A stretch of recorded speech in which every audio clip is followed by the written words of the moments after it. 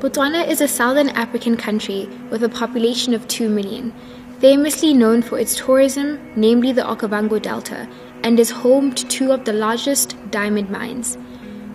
It has the world's fastest growing economy, with an economy dominated by mining, tourism, and cattle.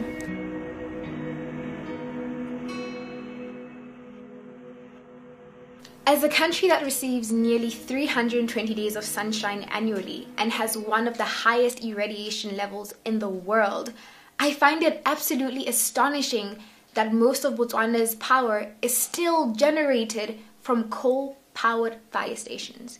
In line with the government's draft energy policy to formulate laws and regulations to increase the contribution of renewable energy into Botswana's energy supply mix, I became a member of Operation Starfish.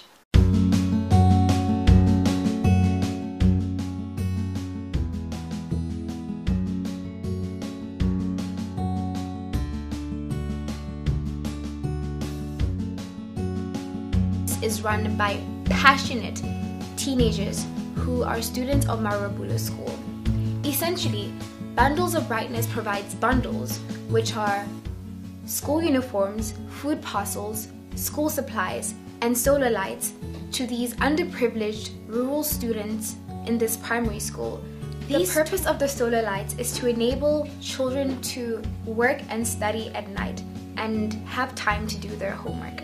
I've led and helped conduct numerous training sessions and information sessions on ways to use the solar lamps, and also help the villagers and children understand why solar energy is a viable option and is the most inexpensive form of energy that they can use in their village. Because the solar lamps enabled the children to study and do their homework at night, something they previously couldn't do, Malola Primary School obtained an unprecedented pass rate of 51%.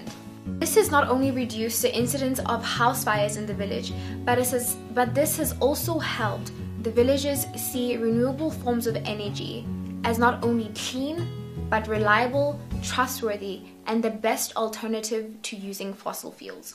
I hope that through the work of Bundles of Brightness, our government and its people will see that Botswana's vast untapped diamond mine is our sign.